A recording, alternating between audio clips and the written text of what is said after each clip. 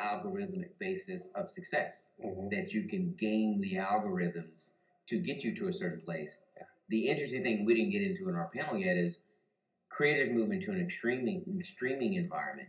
You can't game the algorithms.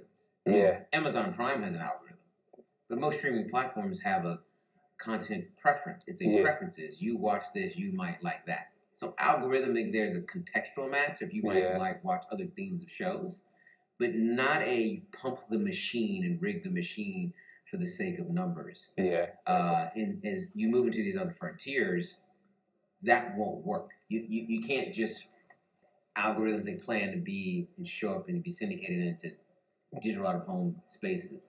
You have to be worthy of someone to manually distribute you there. Yeah. And I think that's going to be the sea change when you can't just mine the machines and rig it. You're actually going to have to put in the work and be good at it. Yeah, exactly. And viewership will then really dictate whether you're good. Because the other thing is, it's one thing to be good in 2 seconds so someone doesn't swipe up and keep going to the next piece of content.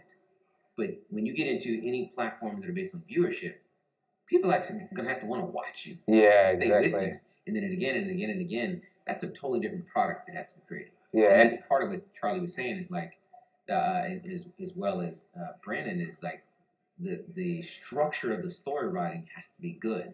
The storyteller has to be good.